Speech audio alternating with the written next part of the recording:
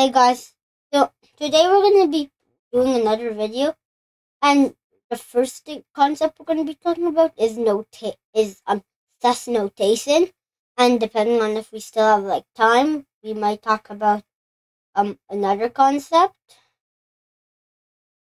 called a gambit. So yeah, the other one we're going to be doing is called a gambit, but we'll only do it if we have enough time to finish the notation one. So that's notation is how you keep score of what your moves are. So we'll go to analysis board. So there's different notations for each piece.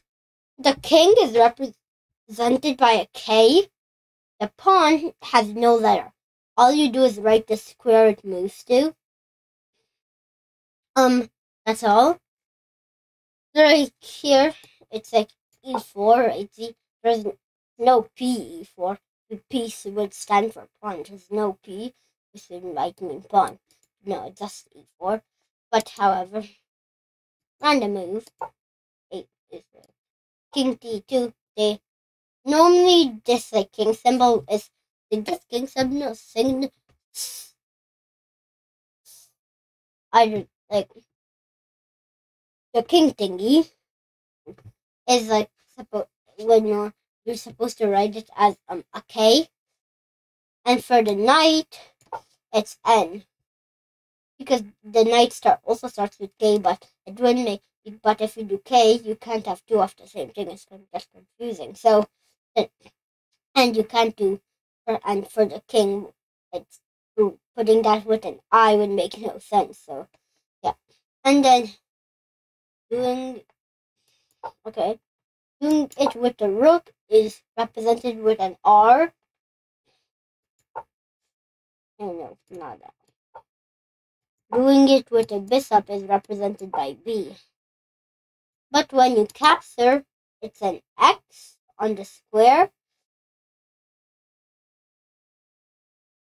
And for pawns, let's say when a pawn captures, blah blah blah, it's you add an X whenever you capture.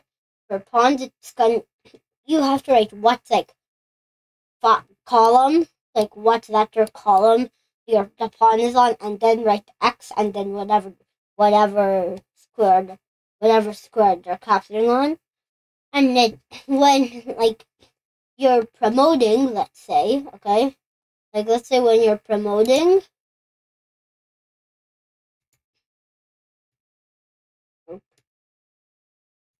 king pawn, king here. We'll just do the position to make it easy. So when you do this, when you promote, you hit C8, then you write an equal sign. Once you write the equal sign, you write the letter. Queen is represented by a Q. Bishop is with a B. I don't know why. It just shows the piece. Knight, rook, whatever. It's whatever you promote to. Whatever you want to promote to. So yeah, whatever. That's how you write promotion. So that's mainly the notation, I think. Oh yeah, wait, there's some more stuff I need about. I gotta cover about notation. I'm just gonna do a bit of a random. This isn't how you should play, okay? You should never play like this, okay? I'm just doing it to get it over with. So if let's say we play this, I'm just gonna do copycat and never play this right now. Okay, let's see. Both rooks, right, can go on any of the squares except these. Of course, you can't land on their own piece. But when you go here, actually, never mind. It's already done here. Because see, Look, both of the rooks could possibly go to ace 3, right? And since this one on ace 1 did, how would we know that? The For this, instead of just saying rook ace 3, this you need to know as well. You do rook ace to ace 3. This is how you know that. So saying rook ace means it's the rook on the ace file, not the one on the a file. That's how you know that. But is also a different one. This I doubt comes up often. I'll just try and do something. Okay, now this is gonna be crazy. Okay, nice. Look, now look. Our rook on c3 moved to c4. Now you might think it's gonna be rook c4. No, it's not. Instead of rook c4 now, since it's not was like where on the column, but they're on the same column, not same row. So then, oh my god, I can never do that. How do I do that? I'm never able to do that on reset.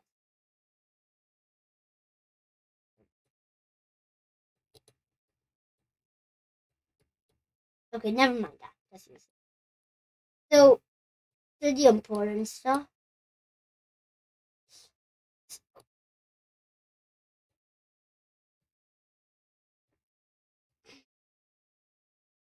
Okay, so the thing is, it's rook 3 c4 because your rook on the third row moved to c4, not the rook on the fifth row. If it was the rook on the fifth row, it would be rook 5 c4, meaning RC or 5 c4. That's that. And that's more or less it of this notation, since it's not possible to have rooks on the same column and same file. If it was, that would be pretty cool, but you can't. So yeah, that's it. So I think that's it for the notation, but I think we still have a bit of time, so we might quickly be able to cover the gambits. Gambits are when like you give up a pawn, but for something.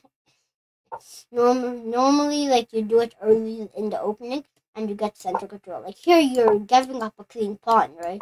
But however, in doing so, you get more control of the center, since black deserted the center. That's a gambit, but it's not often played. So because like you don't want to move your left pawn, right? You never wanted to. So common gambit is this, this. That's the common. That's the That's the most common gambit that I know. This this is the most common one because it's this, but this one isn't English because here it's protected by a lot of stuff. Unlike here, this is the only thing guarding it. And fun. I'll just say this. That's it. But here, look. This, and this. Or this. Is doing here the queen. Oh, the queen also got there, though. So yeah. So here it's fine. That's a gambit. A gambit is basically when you give up one or two pawns. Normally it's one, sometimes it's two. Like when you so just to be serious, a gambit is when you give up one or two pawns, but you get something in return. Normally it's material, and plus in most gambits you normally get. I mean, not you don't get material back. Okay. So when you give away one or two pawns, but in return you get center control. And normally in a gambit like the Queen's Gambit, it's called Queen's Gambit accepted. When black does not take the pawn, it's Queen's Gambit declined. We'll get into well, not the same right now. This one is called King's Gambit because it's the King's pawn. This is called Queen's Gambit because it's Queen's pawn. Okay, what am I doing? Okay. If black accepts the Queen's Gambit, this it's called Queen's Gambit accepted. If they do not take it, the most common one is this, and yeah, like this or the common rules. It's called Queen's Gambit declined. You don't need to play it. It's just theory, like common. And this is called King's Gambit because it's here. It's on King's side. If they take the King's pawn, it's called King's Gambit accepted. If they decline it, same thing. With King's Gambit declined. But normally it doesn't really matter if you give it the pawn because anyway, they technically sacrificed it for nothing because like normally you get the pawn right back. And it's useless trying to hold on, you just undermine the pawn thing. It's useless. You're eventually gonna lose the pawn. You're eventually gonna lose it.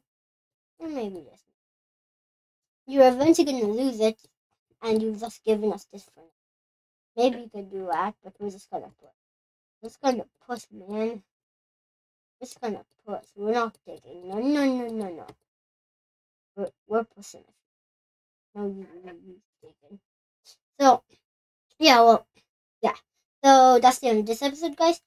So technically, notation is how you keep score. Lots of stuff. You can look it up more like carefully.